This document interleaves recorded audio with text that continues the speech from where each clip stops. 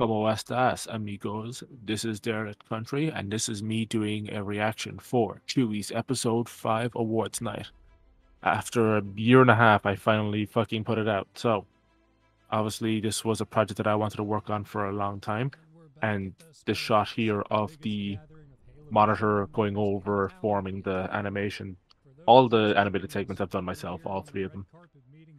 This is one of the first shots that I saw where I got all these extras coming along, gathering for it. There's a lot of cheating in terms of making the space look more filled out than it actually is. Big shout out to all the folks who actually filled out for extras on acting. I really appreciate that. I had a nice little gag here about everybody hating the new cast of Red versus Blue as well. I thought it was a fun idea. But obviously the central three characters of the episode are myself, Flick, and Blizz. So you'll see that we come in here and Blizz looks for parking while me and Flick head in. And there's kind of an overarching idea about caretakers, but rather than me and Blizz being caretakers for Flick, it's more so the fact that Blizz is being the caretaker for me and Flick, because while Flick is unpredictable,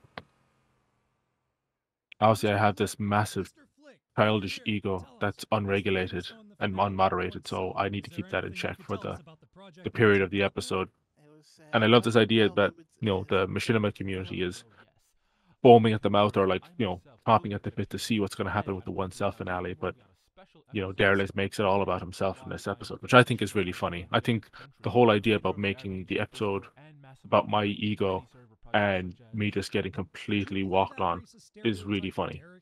So obviously people are remembering me playing the character of Derek from oneself and giving me grief over that. And then you have Flick, who's just very passively watching all this happen as I get heckled and have stuff thrown at me and everything. And despite me, pushing back against all this criticism, I still have this really fragile ego. So I think it's a fun scene to have. And obviously, we move on from there to Blues entering the venue and kind of entering the foyer or the lobby area of the award ceremony before the show starts. And we have our friend Flick here talking with the Forgotten Spartans. And I've never watched the Forgotten Spartans or the Last Spartans or Rise of the Spartans, but I did get those two avatars that Flick is talking to from the thumbnail from that old machinima, that because I believe that was hosted on machinima.com unless I'm mistaken. So obviously Flick is too busy having a conversation and I'm having a little temper tantrum. I really wanted to bring in Beam because it kind of only felt right because he was in that kind of same group of machinima content creators that were coming up around the same time I was. So Beam kind of walks by me and Blizz and continues into the award ceremony, and then we have the first big animated scene, which was the applause. And this scene isn't that important. I wanted to kind of just establish a space with it. So thankfully, I think I had the Blender file for full storage here, and I was able to kind of match those positions in the map with where me, Blizz, and Flick are. Regarding the position of all those Spartans and all that, there's a lot of posts on Twitter that'll have people say, send me your OCs, and they'll do a big group photo of all these Spartans and Elites or Halo OCs. I wanted to do the same thing with a video form because that had never been done before. And I'll go into this a little bit more at the end of the video or at the end of the episode, but I want to stay focused on what's happening on the scene here. Obviously, Flick wins Best Cinematography, and the gag there is that, oneself has this horrible wobbly camera that's still entertaining to watch, but I don't know if it would get Best Cinematography. And obviously, I'm tweaking out over the fact that I've gotten no awards, and Next Gen and oneself has been sweeping all the other awards. And then you have these two delightful characters watching Flick collect his award. And obviously, Flick isn't cocky or anything. He's just passively collecting the awards, almost in a way that would lead you to believe that he doesn't care or that he's indifferent to it. And he gives me a little kind of smirk, and I look back to him. So then we have I think it's the final award that is next, which is the Best Machinima. Kind of like how the Oscars will have Best Picture at the end. This whole episode is the machinima community and how it can be a little bit gate kept and there's clicks and all that stuff. And I like the idea of just doing an episode around an award that's just a total shit show with these unfunny hosts and me constantly bitching about what's going on. And I like all the animated transitions between each of the nominees as well. So it seems only fair that we have, being nominated for next gen, because he's been working on that for a while now. I think the bones of a decade, if not longer. Next gen, or sorry, one a fixed life. One thing that really annoyed me is if you look at all the subtitles that come down to the corner, they're supposed to be centered, but for some reason, every time I would nest the sequence on top of everything else, it would keep moving it over to the right margin. I'm not sure why, but I don't think it's the end of the world. I don't think many people will care about it. But the rest of the episode turned out really cool. It's something I couldn't fix no matter what I did, because I liked that animation that came up on the subtitles, but for some reason it kept forcing the subtitles into the bottom right corner. But it doesn't matter. The episode still turned out fine. I had to painstakingly mask that animation of the monitor going across as well, but I think that turned out good as well. If I could have changed anything, I probably would have put more lens flare on it, maybe. And those are all 5 nominees for the episode. Now, obviously, we find out the winner is 13B, I believe. Yeah, 13B for Fleeting Memories. And the whole joke there is obviously 13 didn't finish the series. He didn't even start it, really. So I thought it'd be a fun joke that, a machinima that was never even made with all the other ones that are, completed, except for, Pandemonium. So I originally had 13B's reach character go up and collect the award, but there was a lot of powerful camera work that had to be done, because when you're superimposing in assets from one Halo game into another Halo game, the green screen mod was really helpful for this episode. But at times there was instances where I could not make the plate match up with the asset or whatever, so I kind of just decided to go with static shots. But most of the time spent filming this episode was just getting all those shots of Halo characters with green so I could put into this. And I did it for every single character, and I didn't even use it for all of them, because if you look at the scene with all the splapping, I actually had done green screen shots of every single one of them, and I ended up not even using half of them because I didn't know I was going to do this big applause scene. I just knew that I wanted to do the dance scene during the credits, which looks fine, but I think in the context of how that dance scene is set up, with D27 asking me about the open bar, I think fits really well, especially with the music. I'm really happy with the music choice with this. So, back to what's actually happening on screen is Flick having a bit of a meltdown after I march out. Desi punches out 13B, and then he gives his little award speech. And I think everything just kind of comes to a head here because Flick gets overstimulated by the awards ceremony and starts attacking people. I have my little meltdown and I march out. And it seems that the only person who's even relatively grounded in this entire situation is Blizz, who hasn't even made Machinima. Someone who was just trying to babysit me and Flick at all times. So obviously Flick goes on a spree while Blizz calls me, telling me, to come in with the net and the medication, which I think is pretty funny. If I could have, I would have modded Halo and replaced the gravity hammer with a net or something, because that would have been really funny to put in. But I think with what's going on in this scene right now, I think it's enough just to kind of communicate the point with the panic and everything. And while it took me over a year to actually film this and make it happen, all these shots that I put out here are more or less how I saw them in my head. I don't want to jerk myself off, but it's kind of crazy to actually be watching it back, because enough people had lost faith, especially the voice actors I got on board for this, because they had handed in their lines over a year ago. I didn't think I'd actually be seeing this episode made. I don't think they even thought it'd be made. I lost touch with some of the voice actors, and some of them hadn't completed their lines, so I had to recast. But thankfully, for the most part, everyone who I contacted a year or so ago handed in everything, so I'm glad that happened. This bit here with me getting run over was a last minute addition while I was writing and editing it. I want to do a throwback to one of my first videos, which was Abnormality 3. And then we're obviously right into the credits there, which I thought, it clicks really well into it. There's kind of references to all the other Chewwies in here as well. Obviously, Desi being in the first Chewwies, so he's in this one. In the second one, we have a lot of there's a lot of content about oneself, which kind of ties back to the second Chewwies. With the third Chewwies, we have the character John here, who was obviously a character at the start of the third Chewwies, and then the fourth Chewwies about the RB Discord. I'm not sure if there's anything in the. Oh yeah, Beam is there. I don't know. They're just. I know they're just characters and just stuff, but it feels like a lot of the other Chewbies influenced this one, and I like that idea. So hopefully I'll be able to take some elements of this, take this into the next Chewwies, which is already written and it's being casted as I record this. There is one scene that almost directly relates to this episode, so other than that, it's going to be its own thing. Obviously, we had the dancing scene there, which I think ties in really well. I really hope people like that because it took a lot of time to put together, having to animate every single character, but also it took a long time to render. I think it was the bones of a week or something. And the same with the clapping scene as well. All the scenes with the monitor, the golden monitor, didn't take too long.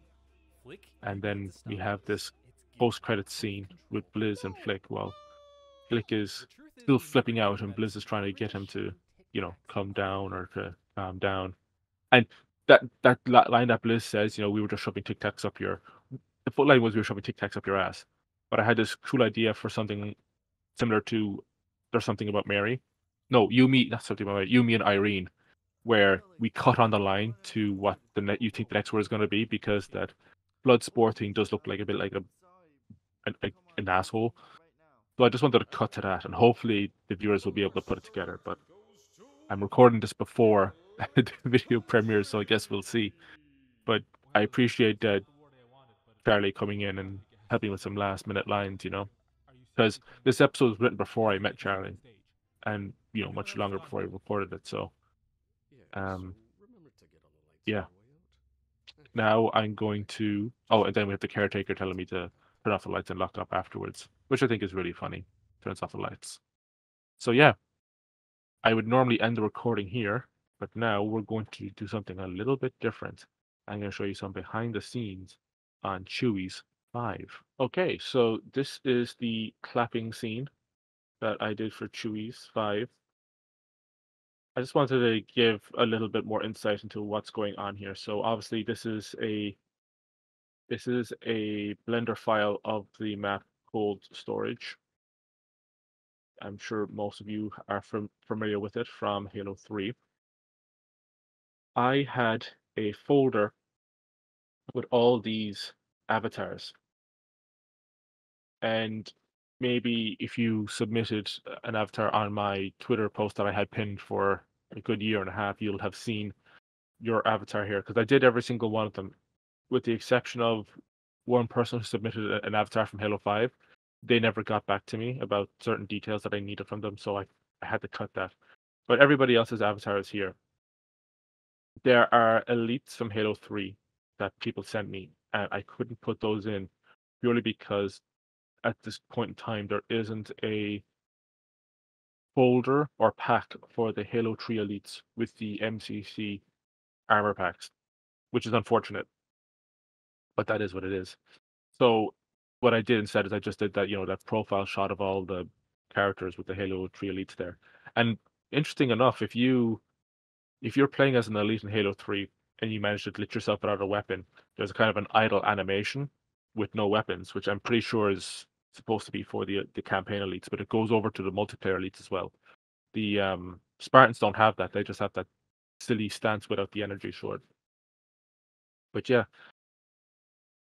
so we'll go through the shot real quick.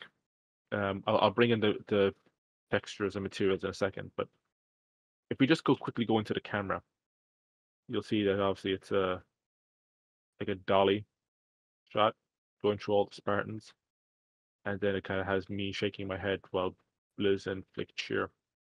And you can see the edges of the frame here. Anyone who's done Blender before knows what's going on here. But I wanted to give some coverage to some of the characters over here because I didn't get to cover them in the camera shot.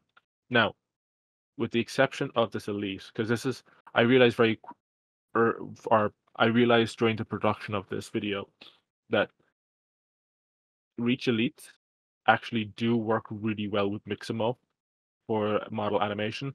I thought because of their frame with the hunchback and the digi legs or whatever that they wouldn't work, but they actually did work pretty well. So it's a pity that if there was a Halo 3 Elites pack on the Halo archive, I would have definitely used that because there's been a few projects I've worked on, namely RB Bull Season 3 and some of this video where I assumed, or even the credits for RB Retold Season 2 Part 1, where I thought that the elites wouldn't plug into it, so I just skipped them.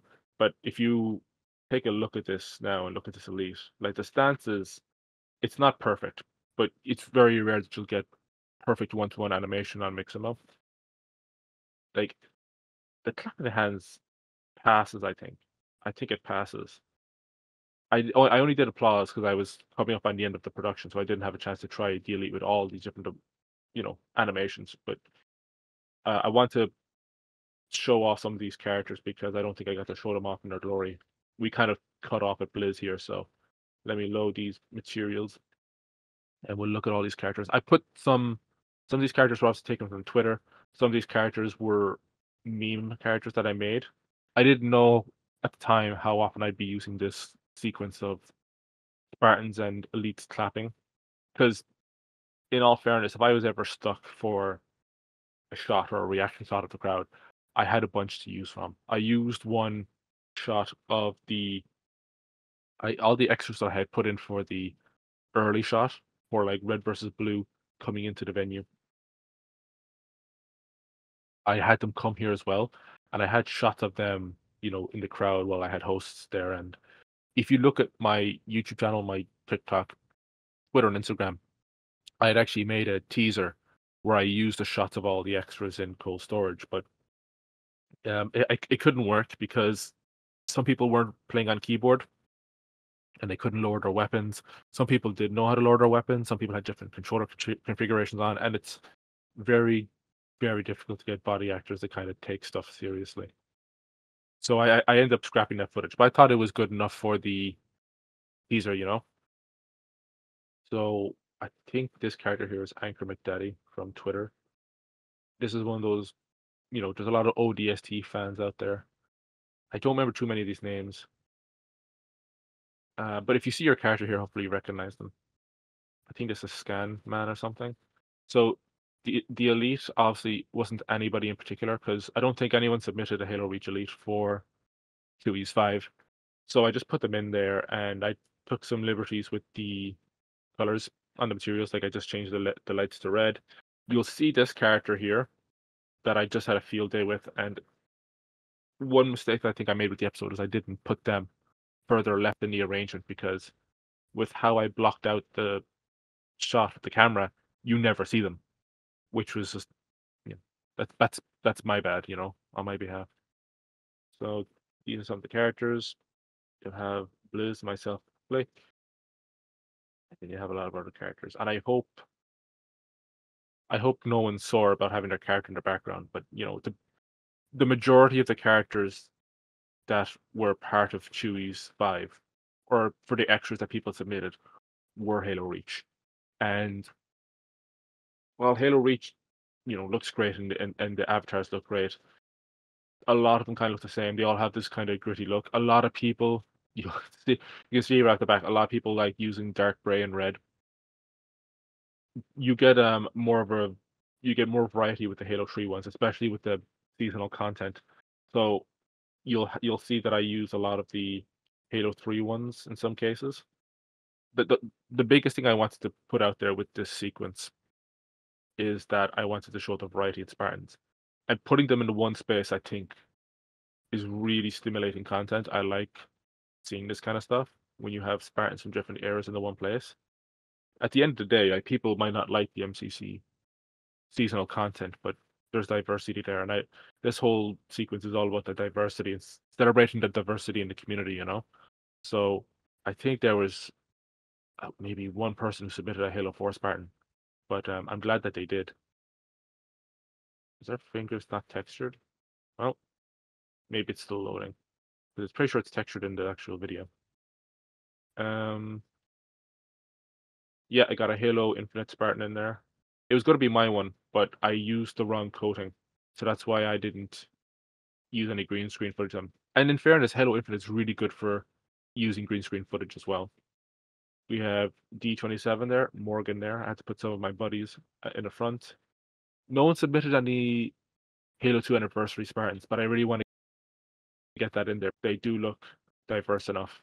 And I think with that color scheme, it's probably going to piss off a bunch of people just to look at. So I like pissing people off. I think that's funny. Got in. Oh yeah, someone did. We had two people submit Halo 4 Spartans. The person who submitted the Halo 5 Spartan left me on red or whatever, or just didn't get back to me. But I really wanted to put a Halo 5 Spartan in there because I had the Halo 5 pack, right? So I made the most horrific looking armor I could, with the exception of the visor. I think this color, the green and the red, looks really good on the armor. But other than that, I think the armor looks kind of horrific. I had to put the Seeker in there just to rustle people's jimmies. But yeah, this was the clap scene. I don't think there's anything going on. Yeah, yeah, yeah. Look, if you look at this now, in the direction that they're facing, there's nothing going on in the direction that they're facing. But that's fine. You know, that wasn't a shot. When you're doing Blender, you don't fully realize the entire space of the scene. It's almost impractical to do so. And if you look at behind the scenes on any visual effects stuff, you'll see that people are being resourceful with the space that they're given. So I think there is a certain someone who I left behind while showing off this scene, and that is, of course, our good friend of the channel, Captain Decimator Omega, who is sitting in the corner on his own with no friends. Now, that's funny coming from me because the whole point of the episode is that I have no friends, but I just thought it was funny to have that there. So, yeah, this was the. So, yeah, we will go to the dancing scene now. So, this is the dance scene from Chewwies 5. I wanted to have a scene that made a little more use of the avatars. The clapping scene was fine, but in terms of its orientation and what's going on, it's incredibly stiff. It's just, it's just a dolly from left to right with everybody static, clapping or cheering. There's not too much going on there. So I wanted to have something that was a little more fluid, something that made use of the space and kind of made people feel a little bit more, at least the people who submitted their avatars. I wanted something that made people feel a little more involved with the story. So as a result of that, all the work that I went through to get the clapping and the cheering animations, and before I continue with this, I just want to say that you saw all those shots with people clapping and cheering in the previous sequence. I did that for every single character. So I did two. First of all, I had to rig the characters. I had to, put together their colors and their armor permutations.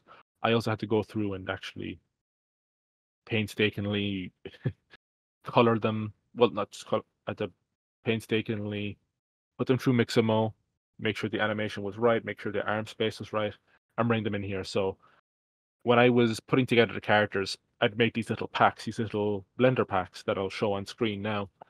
That will show.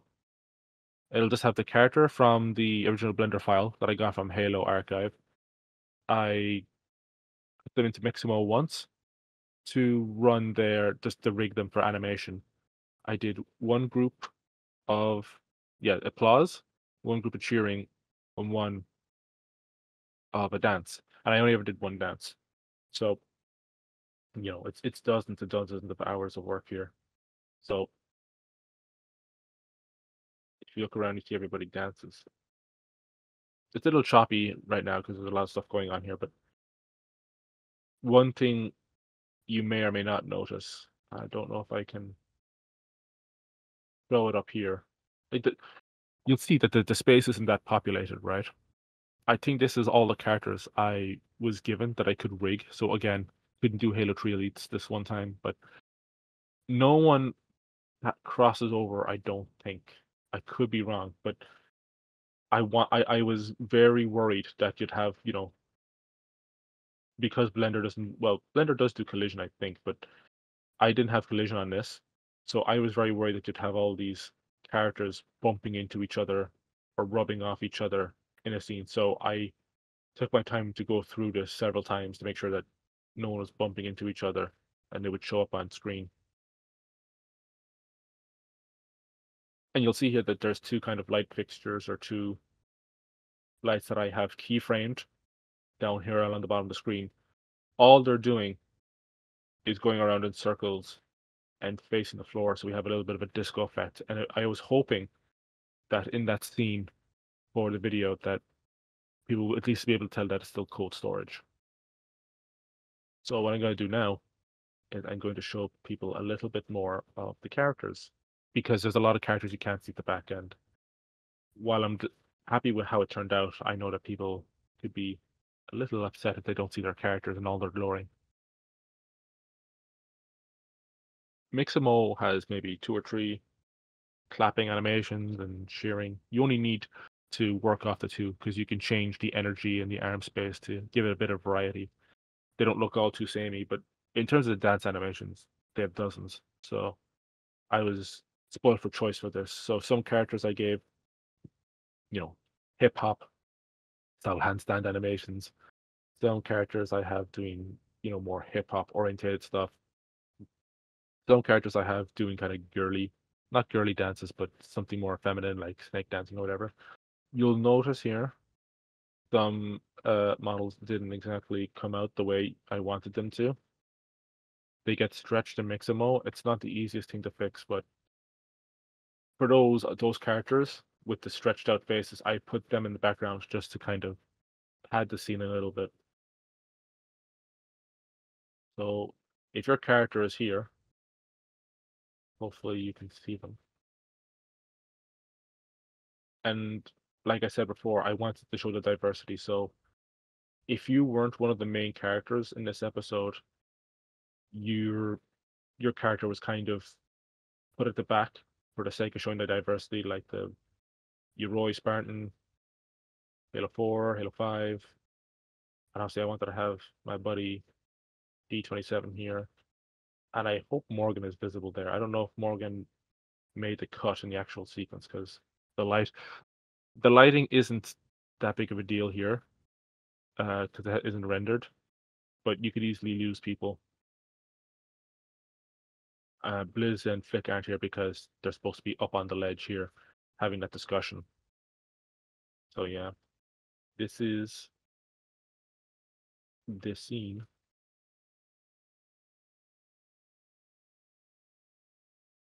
Why did I put this character way at the back?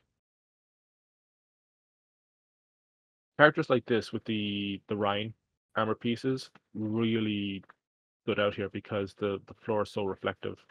So I'm glad how that turned out.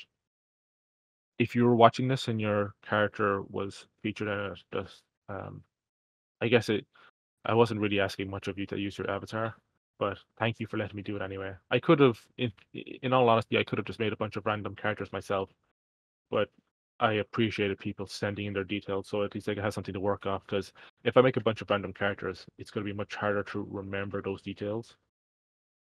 So yeah, I'll quickly go over the monitor animations. So this is the Sparkies logo. Maybe a little bit too shiny, so that's why I had the glow going over the word then afterwards. Is the animation here? I believe the animation is here. So yeah, it's just a kind of a shiny monitor, the panel coming together, and then you have the logo coming over. And you might notice that it's down there. I'm not great with Blender, so a lot of the time I just do stuff where I just do a really sharp keyframe from one location to the other, almost like teleporting. It and then it's a transparent background, so I can just bring that image sequence onto Premiere or After Effects. So easily done. Not much more to say about it. If I can do this, literally anybody else can. Just a final bit on the VFX for the video. So obviously I had scenes where a lot of avatars were superimposed in. I didn't want them just to be static shots, which is unfortunately what I ended up going with. I wanted to use a very smooth kind of dolly or tracking shot in Halo 3 and try to match that movement with green screen footage from Halo Reach, Halo 5, Halo 4, whatever. And I'll give some test footage here that I ended up scrapping, but the idea was is to have this smooth shot of all these different avatars from different Halo games. The problem was is that some of the frame rate was choppy between each take, and it was already taking way too much time to put this stuff together. So I ended up scrapping. But that is Chewie's 5. Thank you for watching this behind the scenes director's commentary breakdown, and yeah, wash behind your ears.